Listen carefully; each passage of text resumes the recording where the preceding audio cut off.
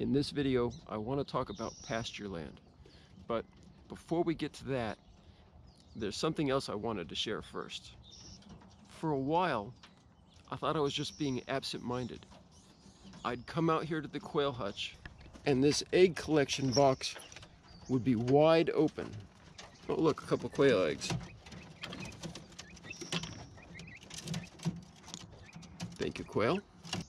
It wasn't me leaving that box open. I didn't get video, but I saw the culprit with my own eyes.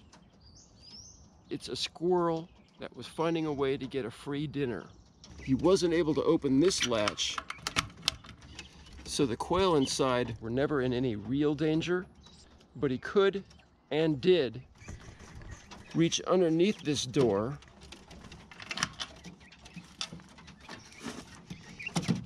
and flip over these little feeders.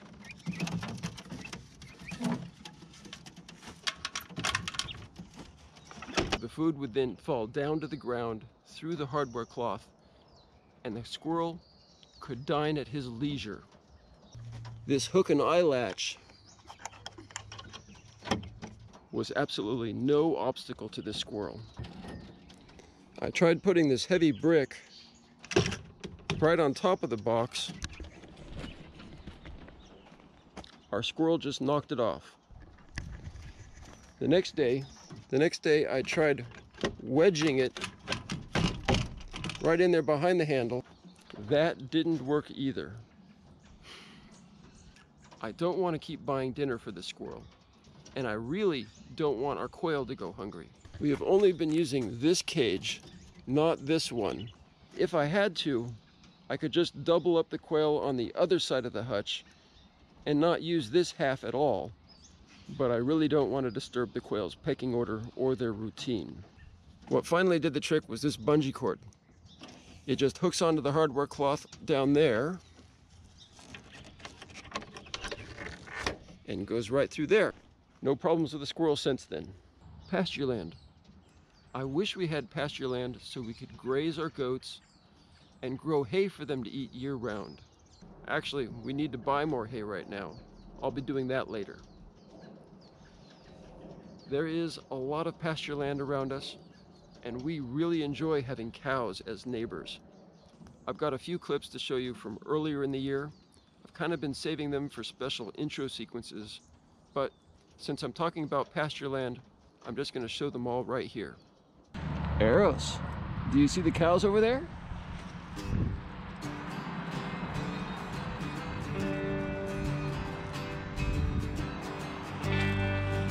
What do you think? What do you think? You like the cows? Ooh, here's some more cows.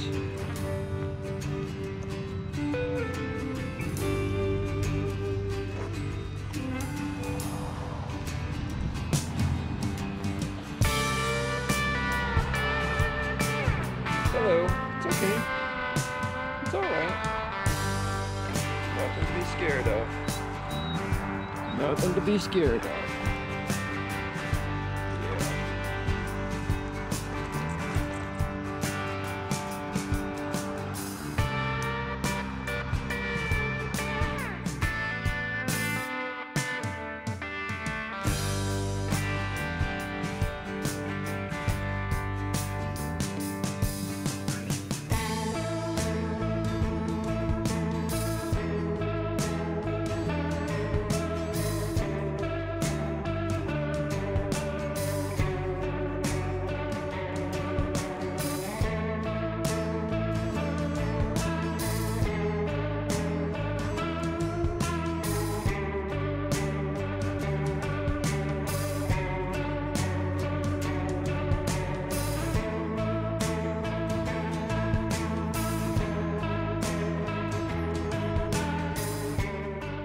This next shot was something I hadn't seen before.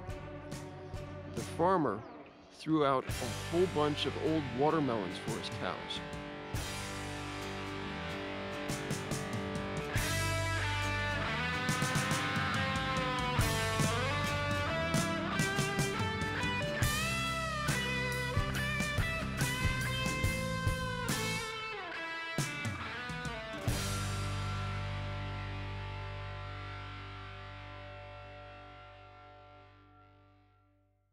It's just not possible for us to buy more land near us for our own use. It's too expensive, and unfortunately, all of this pasture land around us is now zoned light industrial. It may take quite a long time before all of this is developed, before our peaceful oasis becomes an industrial blight. But if and when that happens, that will be heartbreaking for us. Why don't we just let our goats browse in the forest behind our house? I've had this question from a viewer before.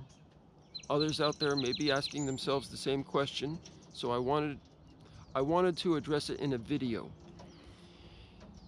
We don't own that land either.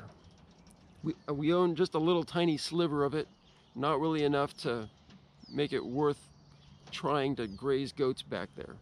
Fortunately, it is designated green space, so there doesn't seem to be a threat that somebody's going to cut down the forest and build condos or anything. What you doing, pretty girl? Is that a good bucket? What are those other lazy goats doing?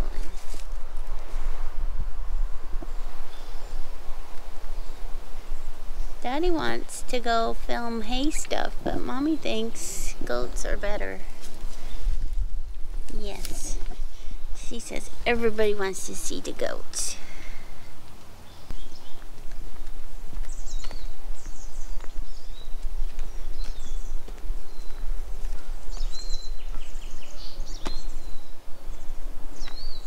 But all right, I picked up the hay. It needs to be close by. It needs to be close up. I know how to film you. Well, if you get too far away, it won't hear me with the microphone. If you get too close, it's too close. That's too close. Come on, you film. That's not gonna work. All right, I picked up the hay. This time, it was from another local farm. It's not too far away. Randy and Jenny are good people. It's very clear that they really care about producing a good quality hay. I think you were wandering around too much. People don't just want to look at your weird face. Eros, do you like hay? Not interested at all. Their farm has been in the family for almost 125 years. I had hoped to get them on camera talking about what they do, because I only know enough to ask dumb questions. I'm not going to try and sound like an expert by explaining things like moisture content, storage conditions, the optimal time for cutting, various mixes of grasses and legumes. Hey, goats.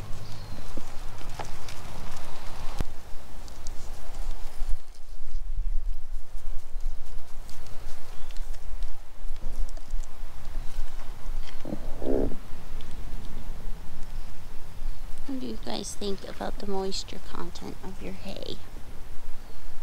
Is it the correct moisture content? What do you think?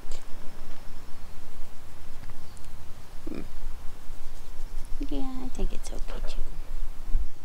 Or why a first cutting is different from a second cutting, or even a third. What I will do.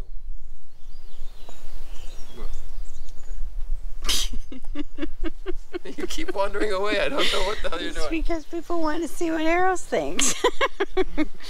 He's bored. He is boring.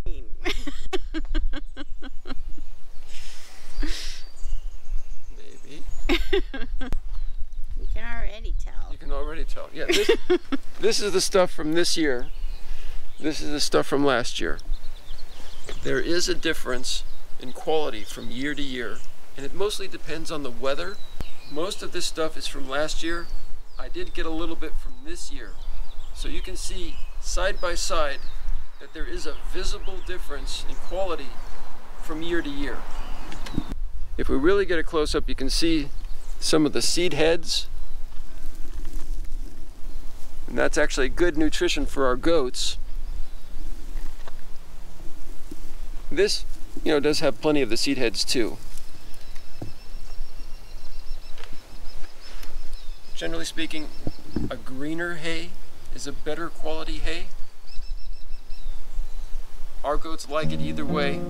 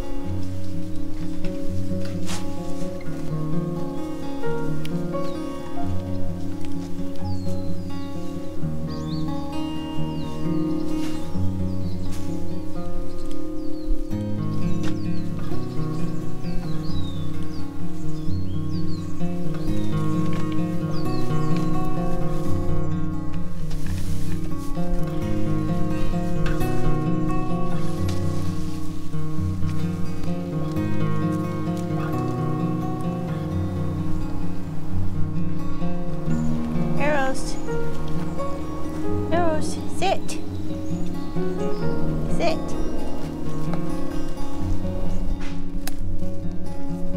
You like the hay?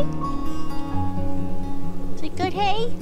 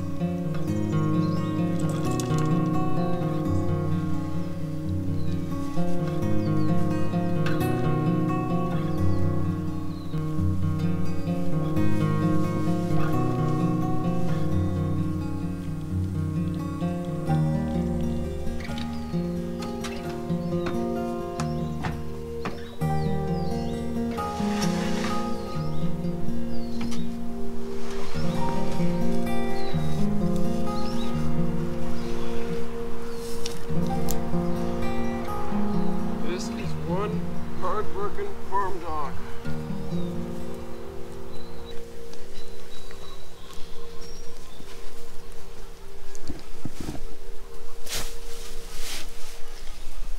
Feels good to be stalked again. One quick update. I came out here this evening to take care of the quail, and look what I found. Our frustrated squirrel is now opening this other side. And you can see what they do. They reach in and flip these things over. No food for the quail. Doesn't look like it got the egg though.